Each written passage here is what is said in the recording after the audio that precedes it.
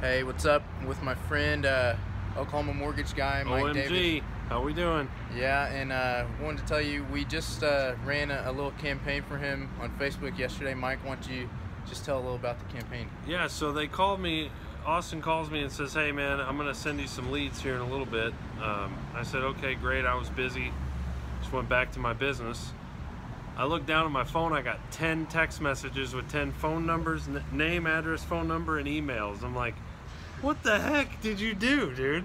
So I responded, I got all 10 followed up with, called them, got some appointments, some people that are applying for mortgages. Look down at my phone and there's 9 more. I'm like, dude, okay, shut it off. I can't keep up with it all. So it was ridiculous.